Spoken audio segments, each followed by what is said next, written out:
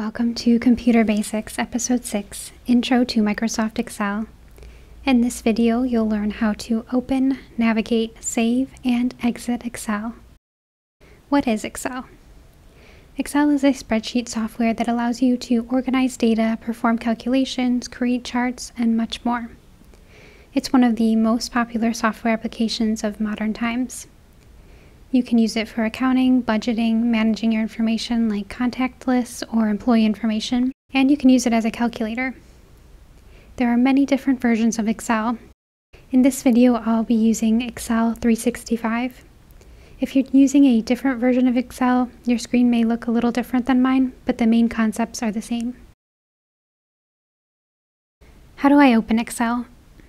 To open Excel from your Start menu, you can search for Excel,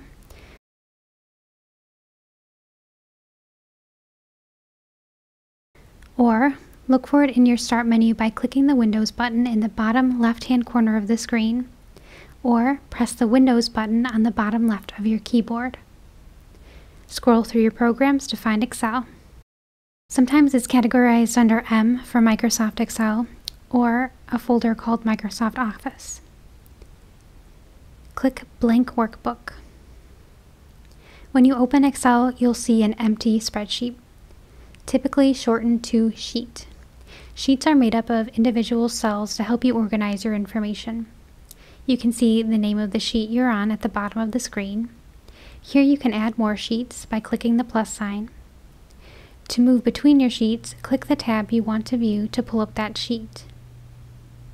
If you have several sheets, you can use the arrows to scroll through all of your sheets. All of your sheets together are called a workbook. When you save your file, you don't save individual sheets, you save the entire workbook. You can have as many workbooks as you need. Each time you open a new workbook, it will open in a new window. How do I navigate Excel? Excel can look overwhelming when you first start using it, but don't give up. Like anything, it takes time. The more often that you use it, the more comfortable you'll feel. Let's start at the top and work our way down. The green area at the top includes your Quick Access toolbar, the title bar, and the Minimize or Expand ribbon. You'll see a search bar which you can use for help. For instance, if you're not sure how to insert a cell, type in your keywords and Excel will provide options for you to choose from. Click the option that best applies. Below this area of the ribbon are the command tabs such as Home, Insert, Page Layout, Formulas, and more. These tabs are organized in the order that they're typically used. As you click on each tab, the ribbon will change to show you more options. At times, additional command tabs will appear, like Design and Format. These tabs only appear when you're working on certain tasks, like designing a chart. The Formula bar is below the Commands tab. This is where you will enter data and formulas into your sheet. To the left of the Formula bar is the Name box, which indicates which cell you're entering information into.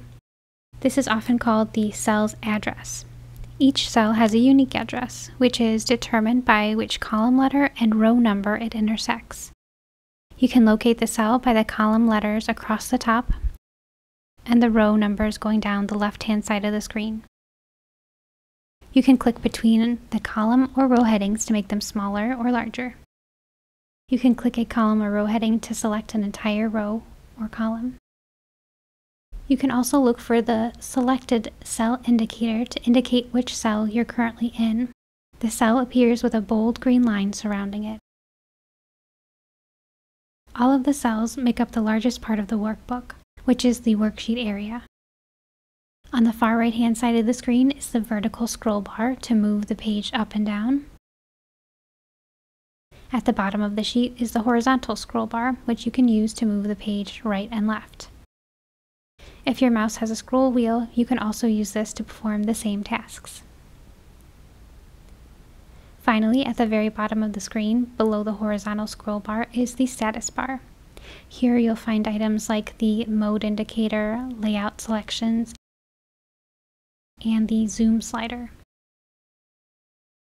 You can press the minus sign on the zoom slider to make the screen smaller and the plus sign to make the screen bigger.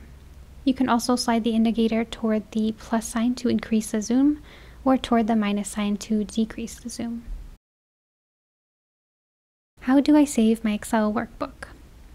When you're ready to save a document, click the File tab in the ribbon. Click Save As. Click Browse.